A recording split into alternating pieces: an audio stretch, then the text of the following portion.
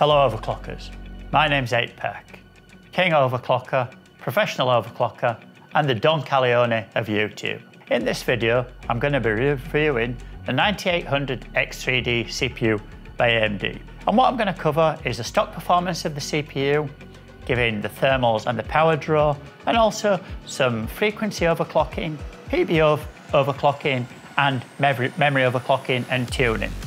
Obviously, this video is about 1 week later than the rest, but you've watched the rest and wasted your time probably, but now you're going to watch the best. So, all that being said, let's watch the best 9800 X3D review.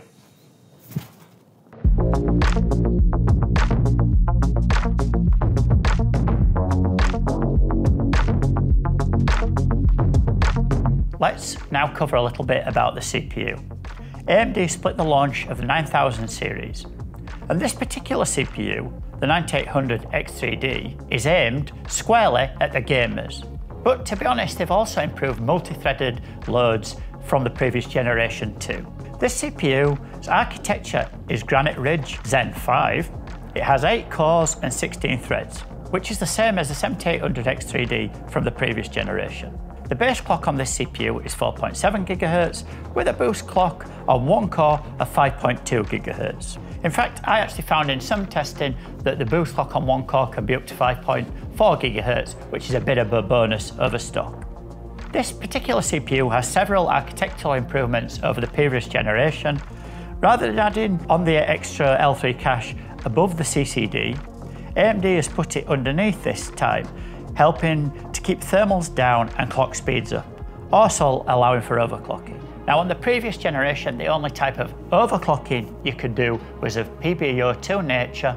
This time, the entire CPU is overclocked for fun, or can be overclocked for more fun. This CPU fits exactly the same as the previous CPU into any AM5 motherboard with the latest BIOS, and these AM5 motherboards currently available on the market and to come in the future will all be supported up to 2027. So, what was my test system for this 9800 X3D? For the majority of this testing, I used the MSI motherboard here on the desk next to me. This is the X870E carbon Wi-Fi board, which I found reasonably solid, in fact totally stable throughout my testing for both stock, overclocked and memory tuning, which was really good. The BIOS was fairly intuitive to use, and to be honest, I had really no problem with this board whatsoever from a technical point of view.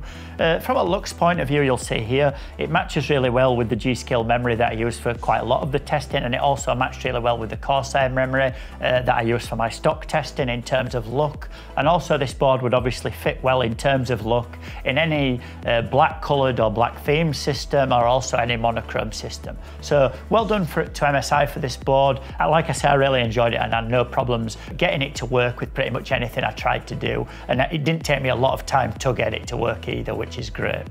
So obviously before I start testing on the board, I did flash it to the latest BIOS, which has the latest Agiza code in it, which takes advantage of all the latest patches on Windows.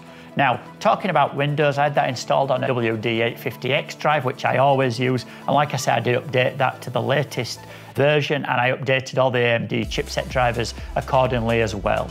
At the same time, I updated my NVIDIA driver suite as well for the GPU that I was using, which is the usual GPU, the 4090 that I always use, again set at stock with stock driver settings.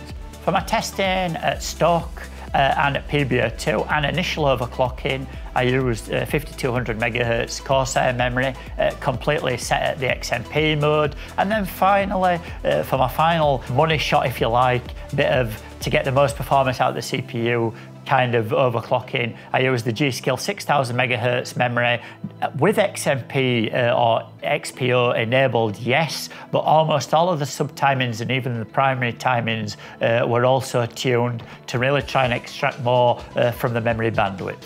Finally, the cooling that I used for this CPU was only a 240mm Acertec cooler. Now, normally, as everyone will know, I'm usually reviewing higher end CPUs which put out a lot more heat. This CPU, of course, puts out a lot less heat, has a lower TDP, and I thought to make sure it would test like it was going into a smaller case or a lower powered system, I'd be better to choose a 240mm AIO, and I did that, and I placed on 2 EK fans onto that AIO. So, under stock conditions, now let's talk about the temperatures that the CPU ran at and the power draw.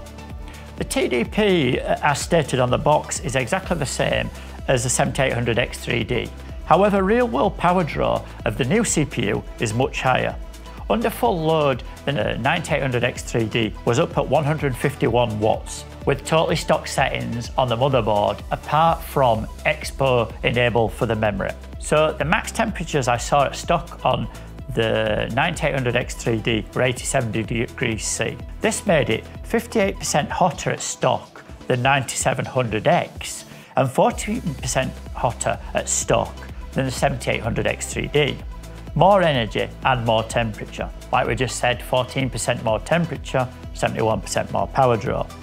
And does this power draw and temperature actually equate into performance? Well, let's have a look at our benchmark results. And as per usual, I won't be doing all that gaming blah blah blah stuff that you guys request. I do what 8-Pack wants. Alright, so what results did we get when testing this CPU at stock versus a 9700X and versus a 7800X3D? The graphs of the results are going to be on the screen now, but I'm also going to read out a few relevant scores. So in our OC UK blender test, this particular CPU took 1 hour 42 minutes, which is an 11% improvement over the 9700X and a full 50% generational leap on the 7800X3D. So this is already telling me that the new CPU is absolutely fabulous at multi-core when you compare it to the previous gen. So not only really is it a gamer CPU, actually it's a very solid multi-core CPU with all 8 cores doing a really good job when faced with multi-core workloads. 3D Mark 5 Strike graphics, which we scored 82,317, was a 0.61% improvement over the 9700X and 0.64% improvement over the 7800X3D. The 3D Mark CPU profile, we had an 8.8% improvement over the 9700X and a whole 19.4% improvement over the 7800X3D. Again, carrying on the multi-core proficiency that we've seen on this CPU. In terms of Cinebench R23 multi-core, we had an 11.5% improvement over the 9700X and we had a 19.4% improvement over the 7800X3D. In R23 single core, we had a 6.6% reduction versus the 9700X, but a 12.4% improvement of the 7800X3D. In Cinebench multi-core, the R24 this time, we had an 11.8% improvement over the 9700X and a 17.8% improvement over the 7800X3D. Superposition, which is more of a gaming benchmark per se, we saw a 6.1% improvement over the 9700X and a 15.8% improvement over the 7800X3D. Again, a really solid result in a gaming-based benchmark. On Final Fantasy benchmark, which was running at 1080p, but at fairly high graphical settings, we saw a 0.4% improvement over the 9700X and a 0.3% improvement over the 7800X3D. Now I can only summarise really those improvements were so small because of the level of detail I was running was actually shifting the bottleneck of the benchmark over to the GPU. And I think we'll probably see that as we move through even more high overclock and PVO testing benchmarks, that benchmark doesn't seem to do much no matter what you throw at it CPU wise. But of course we'll look through the results in a little bit. In terms of Unigine Valley, we saw a 2.3% reduction versus the 9700X, but a 21% improvement generation on generation versus the 7800X3D. And finally, in Unigine Heaven, which again was at 1080p with kind of medium detail settings, we saw a 2.14% improvement versus the 9700X and a 16.8% improvement versus the 7800X3D. So overall, given the peaks and troughs of the new CPU, we saw an 11% improvement versus the 7800X3D or the previous generation, which is a very solid generational leap. And it's a little bit more of a generational leap when you're comparing the 3D cache version versus the non-3D cache version. So what I mean is we already covered in my videos like 9900X versus 7900X and found roughly it was 9.8 to 10% better generation to generation. With a 3D cache CPU, we're seeing that it's actually more than that, closer to 11% or even pushing up to 12% or even higher on some multi-threaded benchmarks. So well done to AMD for making these generational leaps. Obviously, as I've explained in a few of the benchmarks, the CPU doesn't seem to quite improve as well as maybe you would expect when you're comparing to, say, the 9700X. But we can only speculate in those benchmarks that maybe it's the GPU that's probably causing the bottleneck rather than the CPU. And it really is those benchmarks that are low resolution, medium detail that's affecting those kind of scores. So, all that, of course, is stock settings, completely stock bias. Let's see how we can now improve this CPU with some PBO2 tuning, some overclocking, and some memory overclocking and tuning. Okay, so what were the overclocking results? Manual overclocking and PBO2. Right, firstly, let's say that PBO2 overclocking on this particular CPU made no statistical difference at all across all the benchmarks with my particular settings and with a few different settings I tried. Now, I'll be honest with you, I've only had this CPU 2 to 3 days before making this video. So there is really a lot more to be done with PBO2, and I didn't have time to explore in great detail the negative curve offsets and so on and so on. But what I did do was I had a negative voltage offset. I did have a negative curve of about -15. I set the limits of the CPU to coincide with the motherboard itself, and I had a scaling factor of about X5 and the memory at 5200 MHz expo. I'll notice no difference over stock. But I guess if you do spend time tweaking this, you will make gains. But for me, more gains were made in the static overclocking. So we're going to talk more now about static overclocking with the memory first at 5200 MHz and then with tuned memory. So with manual overclocking, I was able to make this particular CPU run very stably, rock stable for everything I ran. At 5.35 gigahertz, all cores, and it would do every single test running at 5.3 gigahertz with no issues whatsoever. This led to a top temperature seen of 90 degrees C on our 1 hour plus, well in this particular CPU's case, 1 hour 30 plus OCUK blender test, and that particular test drew 155 watts at 5.35 gigahertz on all cores. So basically what we had with this is 2.5% more power draw to get the extra performance, with temperatures still being very good. I think from stock we've only added 4 to 5 degrees on, and in fact from stock we've only added 4 watts of actual power draw by maintaining our top clock frequency all the time. So that being said, what were our actual results for this overclocking? In our blender test, we saw a 3.5% improvement over stock. In our 3D Mark V strike physics test, we saw a 3% improvement over stock. CPU profile for 3D Mark was 4.9 over stock. Time spike stream was 4.9% over stock. Cinebench with 5% improvement. Cinebench R24 was 2.8% improvement. Final Fantasy, strangely enough, was a 1% reduction, but of course we did discuss this particular benchmark in our stock review of the scores and said this is probably more GPU limited than anything else, and maybe it's something I should remove actually from my CPU reviews in future. Superposition, we saw a 3.35% improvement over stock. Unigine Valley was a 3% improvement, and Unigine Heaven was a 2.9% improvement. So overall, basically overclocking this CPU on a 240mm cooler with a memory at 5200 MHz saw a 3.2% improvement in performance, which was actually not too bad at all when you think all you're sacrificing is 4 degrees in terms of temperature and 4 watts in terms of power. So certainly static overclocking is worth doing, and if you compare this X3D result versus the previous generation, we're now up to a full 15% of improvement versus our X3D 7800 CPU. So after this overclocking testing at 5.35 GHz, I decided to keep the CPU at 5.53 GHz and now overclock the memory. So we moved the memory from 5200 MHz all the way up to 6000 MHz. And with the 6000 MHz memory, the G.Skill 6 I have next to me here, we also tuned the timings with a very similar profile that was working reasonably strongly for us, around 3% improvement to 4% improvement on the 9950X and the 9900X, which I reviewed earlier. So I used pretty much those exact settings. Now what I did see in my benchmarks is an improved results, as you can see on the screen now.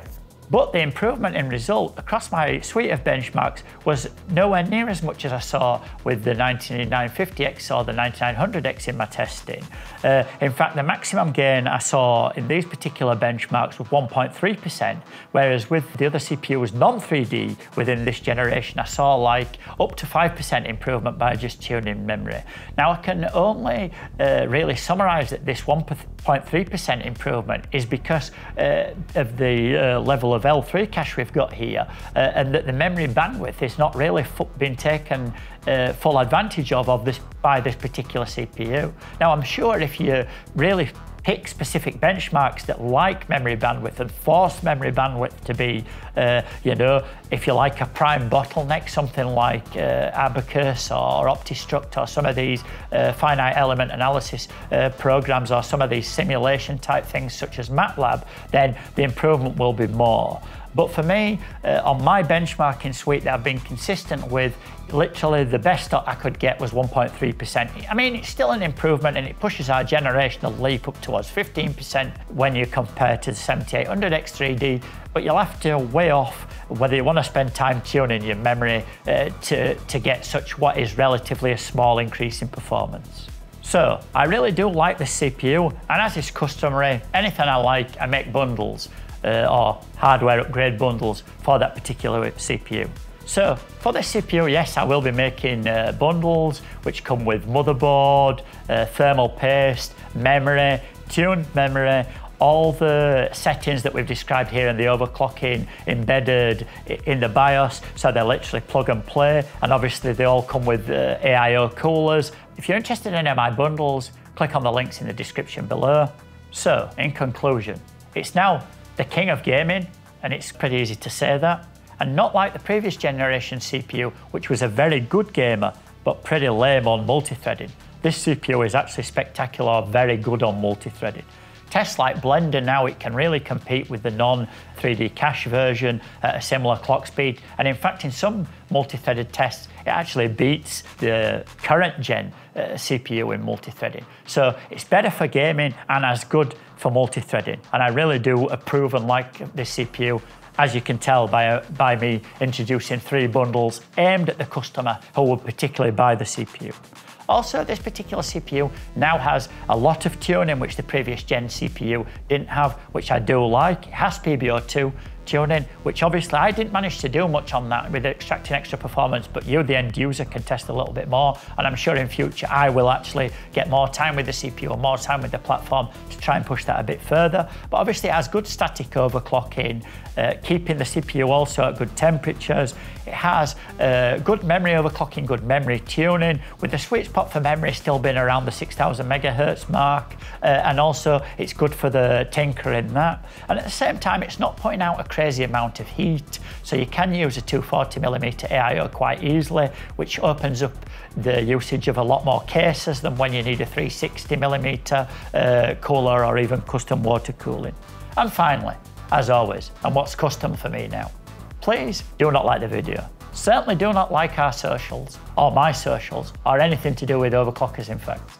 But do, of course, check out all my other 9000 series by AMD CPU reviews, which are, I'll be honest, the best on YouTube.